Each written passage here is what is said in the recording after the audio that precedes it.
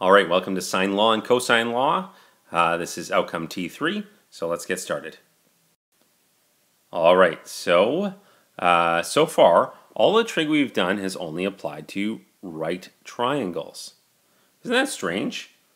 Like the world has more than just right triangles in it.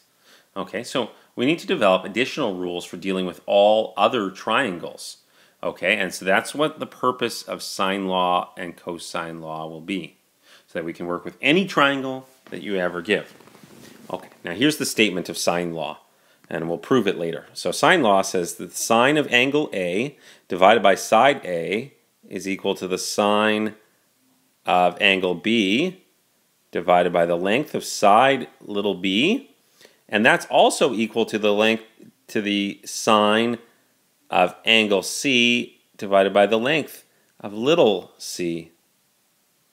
Alternatively, I could flip that over. I could say little a over the sine of capital A equals little b over the sine of capital B equals c over the sine of C.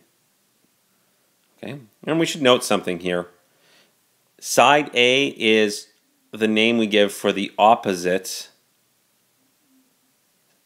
of angle A. Side A is opposite angle A. So in this diagram, we have angle A, and side little a is the side on the opposite side. Similarly, we have capital B for this angle, and lowercase b for the other side, and capital C for this angle, and lowercase c for this side on the opposite of that. Now, you've seen SOHCAHTOA before, sine is opposite over adjacent, yada yada, and again, that was only for right triangles. So you might ask yourself, how come sine law is true? That's a very important question, right? You can't just buy something that I tell you.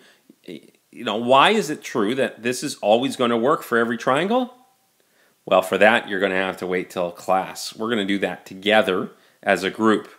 Okay? For now, I'm going to have to ask you to assume it's true until such time as you see the proof in class.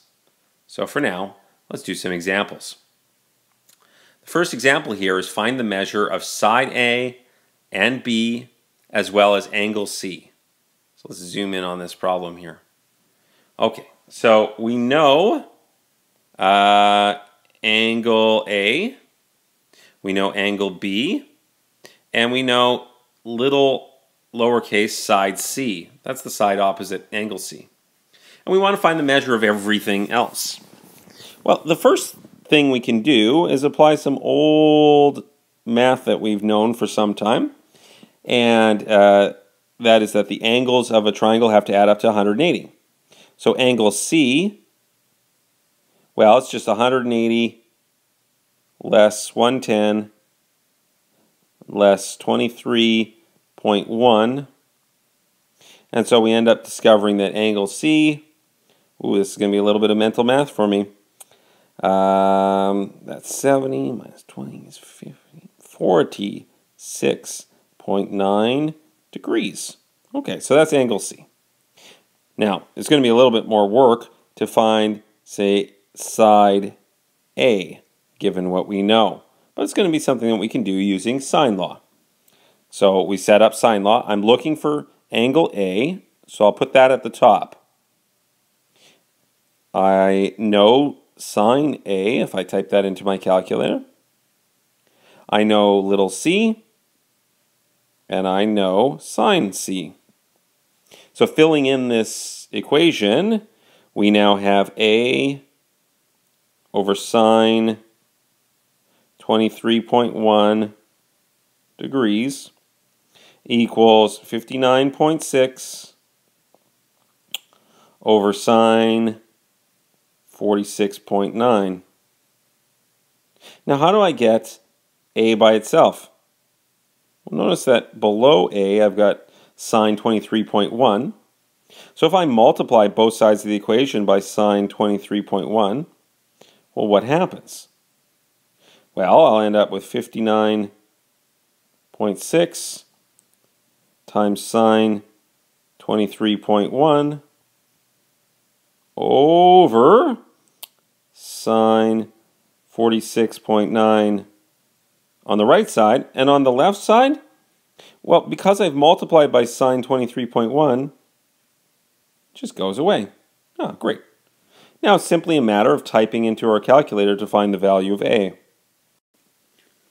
Okay, I just typed all that into my calculator and I get A equals approximately 32 meters. Now, I'd like you to pause and try to type in this whole huge expression here into your calculator. Every calculator is going to be different, and so you're going to need to just get a little practice and make sure you get to 32. If you do not get 32, well, try to figure it out and see what's wrong. And if you can't figure that out, well, come talk to me, and we will make sure that you can type this in correctly. Okay. Finally, though, we haven't solved everything. We need to find side B. So I'll switch colors here. We'll call B this side in blue. I guess we'll have to shift over to give ourselves a little more space. Let's see now. How do I set this up? Well, I'm looking for side B, so I'll put side B at the top. B over sine of B, capital, equals C over sine C. B is unknown. Sine of B is the sine of 110. Little c is 59.6. And sine of C is the sine 46.9. Multiplying both sides of the equation by sine 110 and sine 110 isolates B because that cancels out on the left side. And so now I have B equals, well, all this mess, 59.6 times the sine of 110 divided by the sine of 46.9. I just typed all that into my calculator and I roughly got, after rounding, 76.7 meters. Okay? Again, try typing all that into your calculator and seeing if it gives you 76.7. If not, then it's just simply a typing issue that we need to deal with, and come to talk to me right away about this problem and we can fix it right away. Okay, another example here.